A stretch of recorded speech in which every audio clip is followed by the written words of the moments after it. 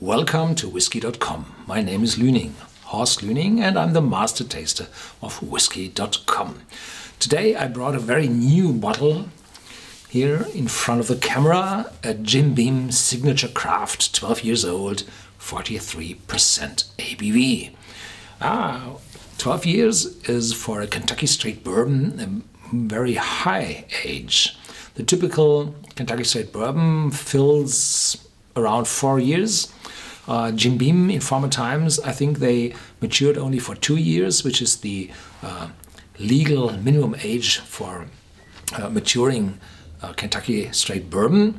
But in the last decade, I think they increased the maturation age up to 4 years, and 12 years is 3 times as long.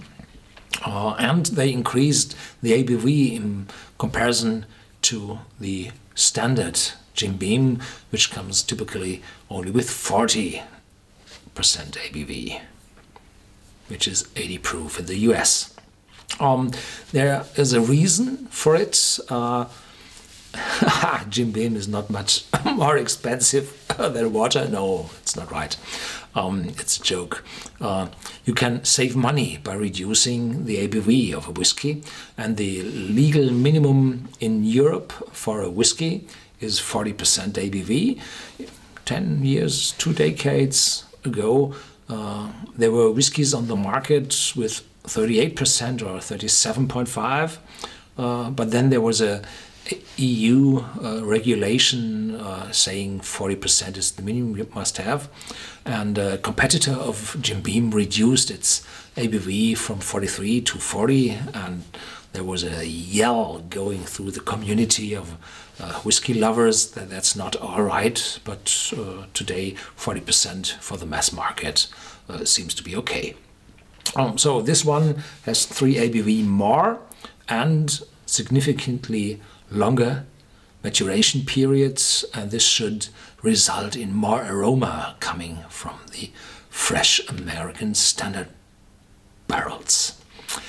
Jim Beam goes a twofold way. There are the small batch bourbons, which are Booker's, Baker's, Basil Hayden and Knob Creek.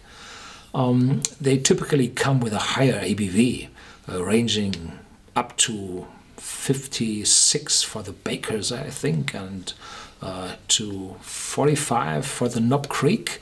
And I think there is a cask strength Knob Creek out there also. They are also called small batch bourbons produced by Jim Beam.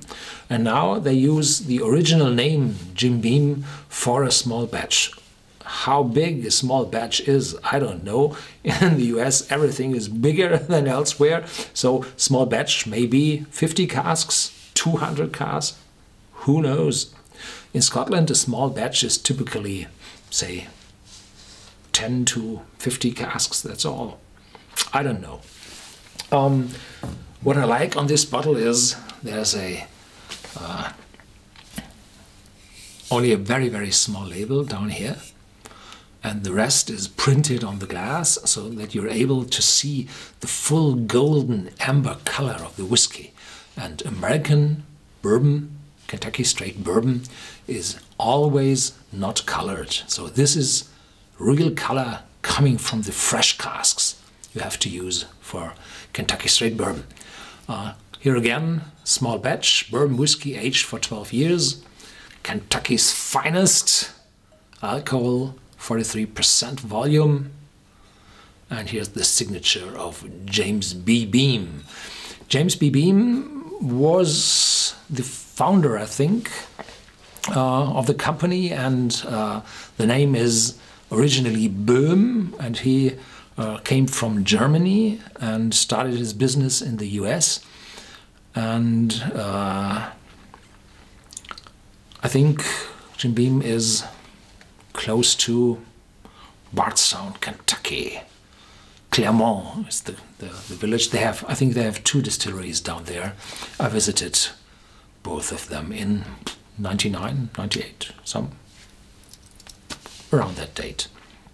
And here the signature is from Fred No, the great-grandson of Jim Beam. Jim Beam's signature craft is an extraordinary handcrafted bourbon whiskey expression that lets you explore the full-bodied flavor and the rich complexity that comes from extensive aging. Yes, 3 times as long as the normal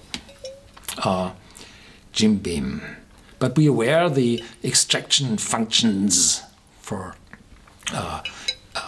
the substances out of the wood into the whiskey, the maturing whiskey, they're going down in exponential functions. So 3 times the maturation period will not result in 3 times the taste. So it will come out less, much less. Signature James B. Beam, non-genuine without my signature. Yes, it is. Oh, no cork, a screw cap from plastic with a sealing in it. So durable.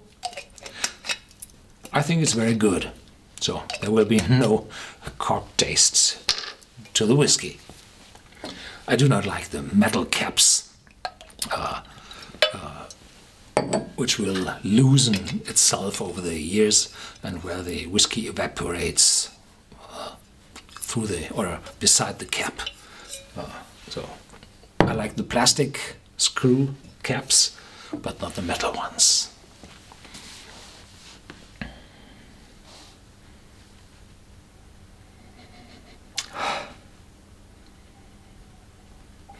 In the beginning, fruity.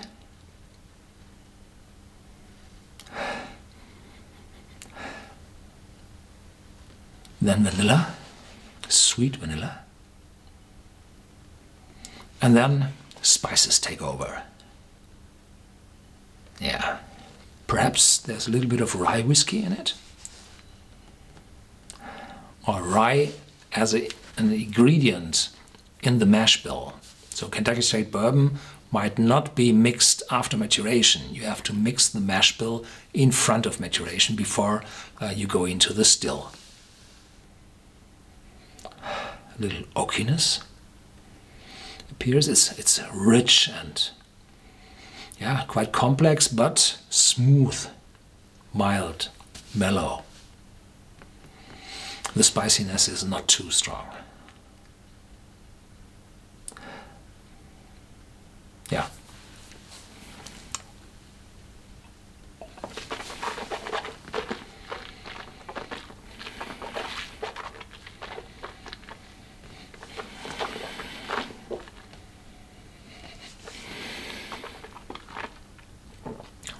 Yeah. Intense taste from the wood and mouth-watering, a little oakiness appearing, getting slightly drier. The spiciness is present. And it's going. The aftertaste is not too long, and now a very slight bitterness appears. I think from the 12 years of wood maturation, there you have to feel something coming from the fresh American oak casks. And this is what you have to expect from such a mature Kentucky Straight Bourbon. You will have more cask influence in it than in a typically short time matured whiskey, say 2, which is the legal minimum for Kentucky Straight Bourbon, or 4 years, which is quite typical for most of the high volume brands. Yeah, the beginning is smooth, mild, mellow. Then it increases with the taste. And then during having the whiskey in your mouth, I would prefer a little bit more of alcohol in it so that the taste is carried better by the ABV. So it's a little bit, don't overweight that, it's a little bit shallow in the mouth. Typically people who do not like this sharp alcohol will be very pleased with this mild whiskey in your mouth. but I would prefer a little bit more of power in it.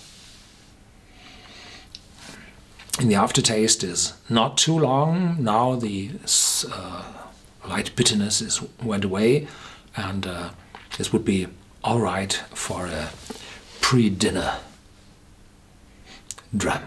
Yeah, vanilla in it. Yeah.